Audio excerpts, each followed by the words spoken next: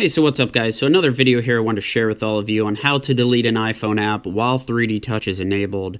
This is the iPhone 7 Plus, and a few of my viewers have left comments about this. So if I go into one of these folders here and I press real hard on an app, you can see I get like this quick actions menu that pops up. So if you press real hard, you're going to keep getting this like menu pop up on you.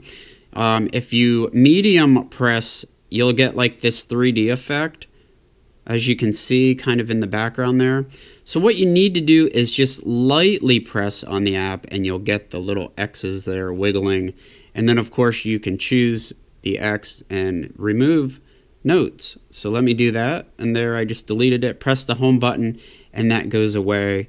If anything there bothers you guys and you actually just want to disable the 3D touch, you can pretty much go right in here, go to general, go to accessibility, come down here, find 3D touch, and in here you can just choose to disable it.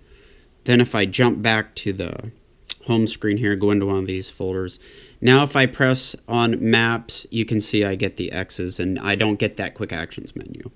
But anyway, it's all on how you touch the screen, guys. So if you guys enjoyed this video, please give it a thumbs up, please share it, and I'll see you guys next time. Thanks.